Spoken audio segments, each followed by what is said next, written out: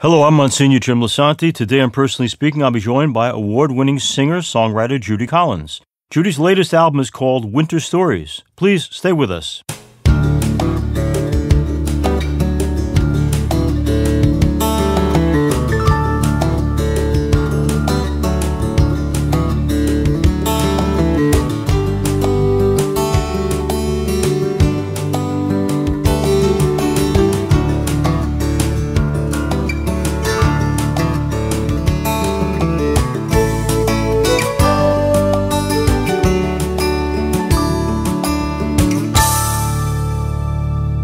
Hello and welcome to Personally Speaking. I'm your host, Monsignor Jim Lisante, and the iconic singer-songwriter Judy Collins joins me now.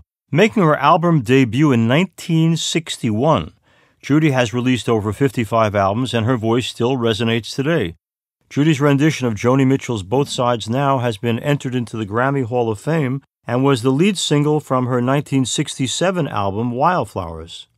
And her version of Stephen Sondheim's Send in the Clowns won Grammy Award for Song of the Year in 1975.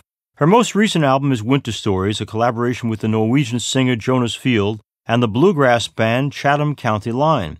Judy has been married to her husband, Louis Nelson, for 23 years. They've been together for over 40 years, and she continues to perform over 100 shows a year.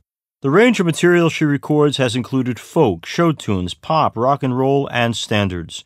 Like other folk singers of her generation, Judy was drawn to social activism. She represents UNICEF and campaigns on behalf of the abolition of landmines. She's here with us today to talk about her life, her career, her faith, and the values that sustain her. Joining me now, I'm so pleased to welcome to Personally Speaking the legendary singer-songwriter Judy Collins. Before we get to our interview with Judy, let's listen to something from her latest album called Winter Stories. I feel a shiver through the curtain. There's silver tracery on the pane, and all I think I know for certain is somehow, some way, the light will come again.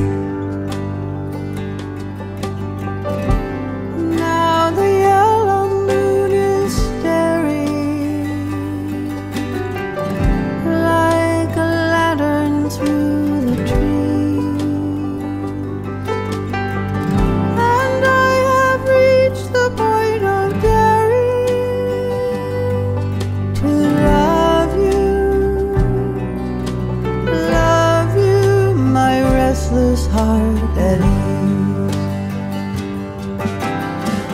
I'll pull the covers up around my shoulders, feed the fire with my fading fears. Some winter stories foretell a storm. Some winter stories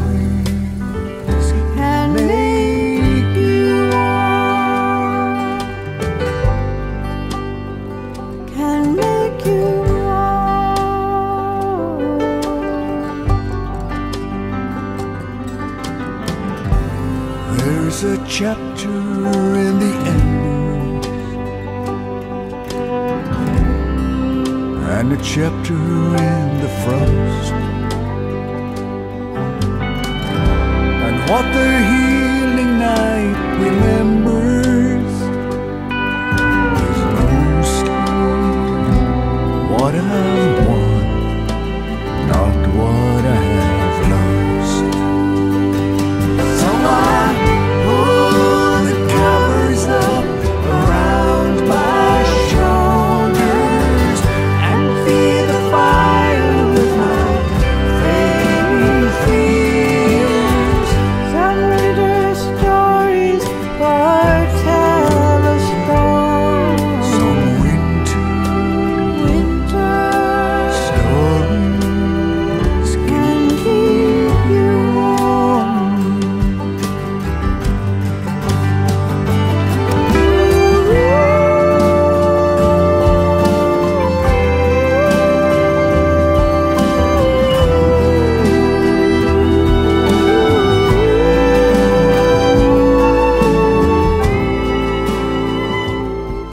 We are here talking to Judy Collins, and we're going to, among other things, be playing throughout this interview a cut or two from her new album, which is called Winter Stories. But, Judy, first of all, thanks for coming on. Let me tell you, last weekend I had the opportunity to go to Malloy College and listen to you, and I don't believe what the New York Times says. I don't think you're 80 because you're better than ever. Thank you. It's the truth. It's the truth. And for our listeners, what I'm talking about specifically, I've always been a big supporter of Judy and her music, but even old songs that she's singing now, something like Bridge Over Troubled Water, Send the Clowns, Both Sides Now, Amazing Grace, she obviously reinterprets and gives new dynamics and new nuances to the songs and gives them a richness that makes them, if I can say this, far more meaningful for me than they were even years ago. That's obviously a conscious decision, right, Judy? Well, I'm very lucky because I have something that's innate in my own personality or talent or whatever you want to call it, and I'm attracted to songs, and the ones I sing, I hope can become more understandable. Yes. And you make them that way, and it's a beautiful thing. I was kidding before about the New York Times piece, which was a beautifully laudatory piece about Judy Collins. But, Judy, I want to ask you, one of the things mentioned in there, and you've written about it beautifully in your books, but always people mention the way in which Clark died, your son. But I don't want to go there. I want to go someplace different. I want to hear you say, what was something beautiful about Clark? Oh, he was an amazing young man. He was 33 when he died, but he was intelligent, he was funny, he was a friend, had a million friends. He was just a very special guy. And let me ask you this. This is kind of a spiritual question for me, but a lot of the people that I have loved and lost over the years, I still talk to you. Do you still talk to Clark? Oh, yes. He's with us all the time. Oh, that's great. Yep. That is so great. Mm-hmm. We met you and I once before. You had won the Christopher Award for a film that you were behind, and I was director of the Christophers, and you came to our awards and stuff. And I wanted to ask you, since that time when you made that great documentary, which is also nominated for an Oscar, have you done more in terms of film? Do you have plans to do more in terms of film? No. I don't have. I can't. I mean, I want to. But I don't have the I don't have the time, honestly. Well, maybe I will now. I don't know. You know, the Christopher Award, I am the most proud of the Christopher Award as anything I've ever done. The Christopher Award, which came to us for, I say to me and my co-director, really meant so much to us. And although the film was also nominated for an Academy Award, I still felt that the Christopher Award was the top of the mountain. Really, that's a great thing. You know, the motto is better to light one candle than to curse the darkness, which is in so many ways what you have done time and time again in so many aspects of your life. And I know the Christophers were thrilled to be able to give you the award, but also your continuing relationship with them is a wonderful thing. Let me ask you this. You know, I as a guy in ministry, I get to do weddings every weekend, and I usually, to better prepare to give some kind of talk or homily at the weddings, I say, hey, to the couples, could you do me a favor and each of you write me an essay? Why, of all the billions of people out there, why is this the one you want to build a life with? And I mention that, Judy, because you have for more than 40 years built this wonderful life with Louis, your husband. I'm just wondering, what is there about Louis that made you say there are a billion good men out there, but I want Louis in my life? I was just lucky to meet him. I don't know what it was. When I met him, he wasn't exactly my type. He was much more mannerly and considerate than some of the people that I was hanging out with. But he's something else. He's a strong, talented, kind, and amazing artist, of course. You know, he designed the Korean Memorial on the Mall in Washington, D.C., but he's a genuine artist and a wonderful man and a great companion, so I'm very lucky.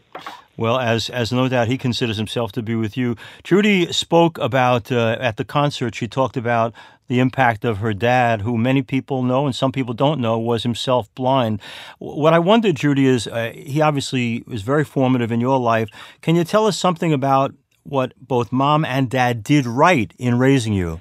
Well, they were extraordinary people. The farther I get from that age when they were raising me, and I could see what they were doing. And now that I see it so much more clearly, they both were products of strong parenting. And in spite of my father's blindness, he was lucky to get into a great school in Idaho that really dealt well with him, taught him how to do what he wanted to do, which was to get around in the world. But they'd gone through the Depression. They were both good-looking, handsome, strong, optimistic people who had ethics and character, which is missing in so much of our culture, as we can talk about later. Right. And they were wise, and they were prudent, and they were successful. They raised 5 of us, and we were all doing well. My brother, one of my youngest brothers, died of cancer about 2 years ago. But other than that, and he too was talented, successful. So my parents were really the salt of the earth. They were.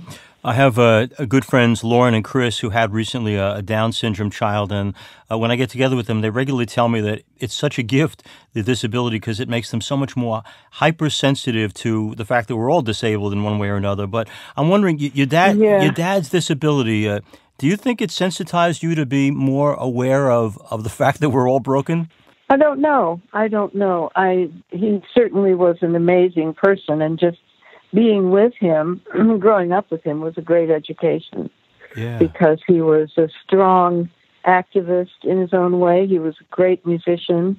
He had a great deal to offer. Judy Collins has a new album out called Winter Stories. We played a cut from that before. For me personally, I'd come to embrace her music when I was a kid in college, and she had an album called Wildflowers out there. And what I didn't realize till recently, Judy, was that my favorite particular song of yours was Since You've Asked, and I didn't realize that you had not only obviously sung it, but that you also wrote it. I guess what I'm wondering is, when something like that, something magnificent like Since You've Asked, is created, where's the inspiration? When I listen to good music, I wonder how in the world did that person receive the gift of that song? When I first met and recorded Leonard Cohen's songs, I recorded, of course, Suzanne and so forth, and then he asked me. This was in 1967. He asked me why I wasn't writing my own songs. So I went home and sat down at my Steinway, where I'd been practicing Mozart, and I wrote Since You've Asked. Before I did that, I went up to see a friend of mine, Bruce Langhorne, who was a guitarist that I worked a lot with in the old days. And I said, how do you do this? What's the procedure? How do you write songs? what things do you do? And he said, well, okay, I'm going to give you an assignment. Go home and write 5 songs about a relationship, the beginning, the middle, and the end. So I went home, and that's the first song was Since You've Asked. Wow. It's a pragmatic thing, actually. Mainly, you have to sit down and do it. Yeah, and you did, and it came across magnificent. It was the song that in my first romantic relationship with a girl named Tony, that was our song. So many years later, you're still in my soul because of that song. Let me ask you. You mentioned Leonard Cohen, so I want to follow up on that. When you've known creative geniuses like Leonard Cohen, and you've had a lifetime of friendship, which is beautiful, but then they leave this earth. For you, Judy Collins, is it more about simply being grateful that I had the privilege of knowing this friend, or is the pain of missing them as acute as the gratitude? Well, that can certainly happen. It certainly is true for a number of losses, but they're always with us. And I'm Buddhist in part of my soul, I think, and I do believe that we are meant to come and then to go, and where it is, we don't know. Right. Well, I think I'm hoping it's heaven. That's my best bet, and I'm hoping I'm right about that. Let me ask you, too, one of my closest friends for many, many years was Patricia Neal, and a favorite movie of hers was The Subject Was Roses, as it is of mine. How did it come to be that your songs became part of that important soundtrack? Well, I was in the middle of making my album, Who Knows Where the Time Goes, and the producer of that movie called me and said, I'm listening to your song Albatross and I'm making a movie, I'm downstairs and my children are upstairs playing your records. And every time Albatross comes on, I want to use it in the scene that I'm doing. So I'd like to do that. Is it okay? And I said, yes. It's the scene where Patricia Neal goes out on the bus to Long Island. Right. And Albatross is playing during that scene. And then he said, what else are you doing? And I said, well, I'm making an album called Who Knows Where the Time Goes. He said, I want to hear it. And that's why Who Knows Where the Time Goes is also in The Subject Was Roses. And it's so integral to the whole story. And I know Frank Gilroy had written the thing, obviously not aware of your music, but your music is so perfectly integrated into that story. And it's interesting to me, Pat Neal's face was a work of art, but her face comes alive with your music as her background. And it's a great, great gift. Please stay with us. We'll be back with more of our interview with award-winning singer, composer Judy Collins in just a moment.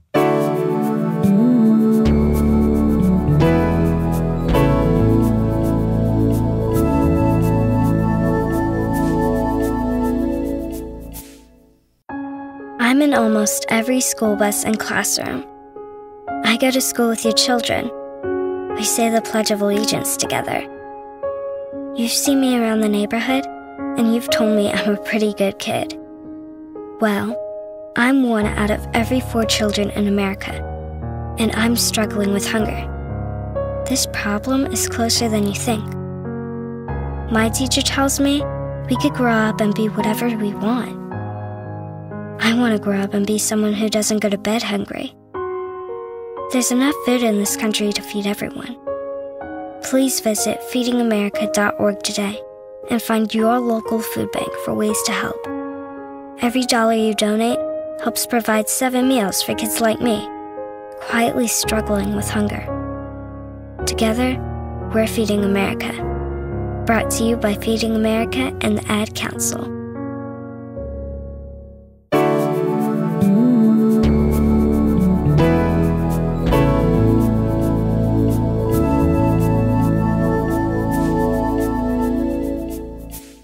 Welcome back to Personally Speaking. I'm your host, Monsignor Jim Lisante, and I'm joined now by Grammy award-winning singer-songwriter Judy Collins, whose most recent album is called Winter Stories.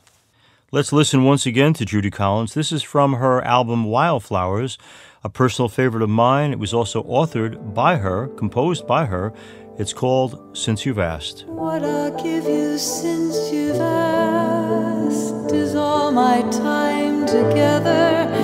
Take the rugged sunny days, the warm and rocky weather. Take the roads that I have walked along, looking for tomorrow's time. Peace of mind.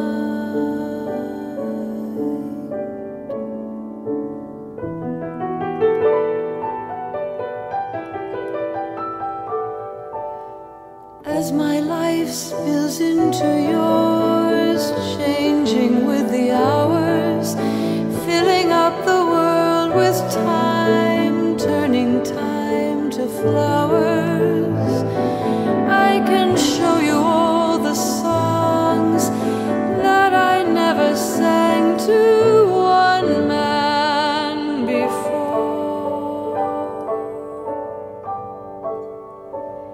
We have seen a million stones lying by the water. You have climbed the hills with me to the mountain shelter, taken off the days one by one, setting them to breathe in the sun.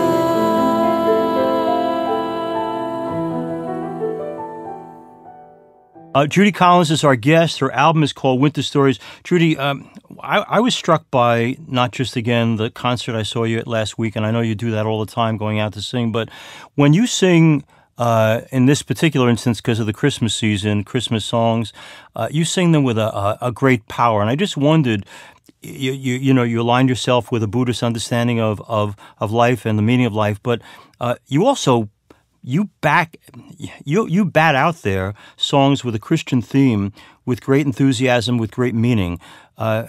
What has the Christian message meant to you in your life? I grew up a Methodist, and I'm definitely a Christian, but I don't adhere to all of the dogma. Right. But I think Christ was the first original. Well, he wasn't the first rebel, but he was a great rebel, right. And a great provocateur.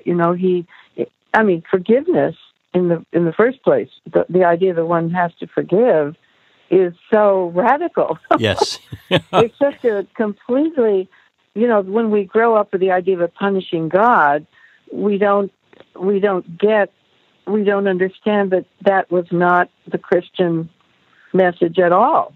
Yes. Quite the opposite. Opposite. I think, the Christ message and the Christ story is always uplifting and always life-affirming. In your own personal journey, is forgiveness a natural gift to you, or do you have to work at it?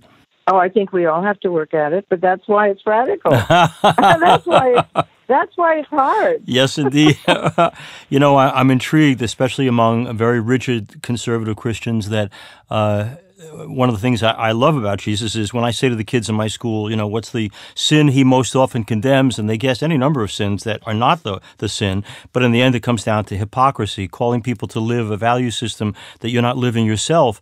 And I find those who are most rigid so often are doing just that. What do you do in the face of hypocrisy? When you find it, how do you confront it? Well, lots of ways, but I basically work on my own inner and outer mental and physical and spiritual health, and that helps. Wow, okay. And how is that best done, Judy? Prayer, meditation, listening to great music, reading great literature. Those are some of the things that help. I'm a great fan of Thomas Merton, for instance. Okay. I don't know if you read Merton, but I do almost on a regular basis. So my readings, my general idea of prayer and meditation, they all help. Thomas Merton was one of the first things we were given in seminary training, and I hope people are still reading his works because they are timeless. They are truly evergreen in terms of having values and truths that last for all time, and I'm not surprised that Judy Collins reads them. At the concert, one of the non-Christmas songs that Judy sang was a song about dreamers. And Judy, can you tell us a little bit about what gave you the passion to say that these dreamers in our culture who want to be a part of America should be given the right to live here and to grow here? And I guess the real question I'm asking is, why do you think in a nation of immigrants we are so quick to forget that none of us came from here? Why do we forget that? There's hypocrisy for you to start the day, right? And to try to deal with that problem. I was watching a television show in 2016. And a young woman came on who talked so eloquently about her mother being very worried because she, as a young woman, was a dreamer, and her mother was afraid she was going to get sent away. So the inspiration came. You can get the song. Everybody can get the song. It's on iTunes. It's on YouTube. It's a song with a video to it, and it's called Dreamers, and it is about immigration. And we are all immigrants. Right. And we should know that. You would think then that since all of our parents, grandparents, great-grandparents came here for a better life, that we would understand. Now, what I get back from some of my more traditionalist friends would be, well, yeah, but they came here legally, but I'm not sure that's even true. And nonetheless, the point is the passion behind that coming here was, I love my kids. If you love your kids, don't you want them to have a better life, which is all that's behind all this, Now, what do you say, though, Judy, when you're confronted by the people who say, but, if we just open the borders, there'll be chaos? Well, we're suckers for a bad sell. We've had 200 and some odd years of dealing with immigration in a sane way, and we're a smart country. We've figured out how to get people to the moon. Right. We've figured out a lot of things, and I think we should and are capable of figuring out how to handle immigration without looking like barbarians at the gate. Yeah. Judy Collins is our guest. As I mentioned before, she's got many obvious wonderful CDs out there, many wonderful albums. Winter Stories is the most recent I hope you'll get and pick up by going online her song that she's written called Dreamers, about the challenge of being respectful of those who long for our country. But I want to go back to something else about Judy Collins that I just recently discovered I didn't know. One of the things that I believe is that we learn from our disabilities in many, many ways. But one of the things that yesterday, I'll give you an example, Judy, of what I'm talking about. Yesterday, I had a funeral for a 15-year-old boy who was killed the day after Thanksgiving. His bike was hit by a car. And in preaching at that funeral, I said, it's inevitable that some people are going to be angry at God, not because God caused this, but because we got to take our anger out on somebody. And when we get disappointed, heartbroken, when we face crisis, God is love, and God's love can embrace us even when we're ticked off at God. I mention that because I hadn't realized, Judy, that in your life you have grappled for a while with polio, for a while with TB, for a while with eating disorders, for a while with drinking and alcoholism. And all those things, being given one of those burdens would be enough. Being given all those burdens, have you ever been inclined to shake your fist in the Creator's face? No. Actually, no. How come? I don't. I just don't do that. I don't. Wow. It doesn't. It doesn't help. It doesn't. No. It does. It won't. It doesn't help. It's only destructive. Okay, Judy, thanks for your time with us, and Merry Christmas, too. Merry Christmas. Bye-bye. Bye-bye. As we end today's program, I want to thank you all for being with us. If you have any questions or comments about the show, you can send them to me through our website. That is www.closeencountertv.com. Again, www.closeencountertv.com. Or if you want to listen to past Personally Speaking episodes, go to the same website. Just click on the radio button at the top of the page. Please be sure to visit that site and encourage others to do the same. And you can also listen to past Personally Speaking episodes by going to www.ollmp.org. Again, www.ollmp.org.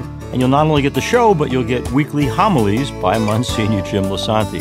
I'm privileged to serve as host and executive producer of Personally Speaking. Our producer is Lisa Jandovitz. Our engineer is Chris Wallich. And our audio facility is Dream Recording Studios on Long Island. Thanks so much for joining us. We'll be with you again next time on Personally Speaking.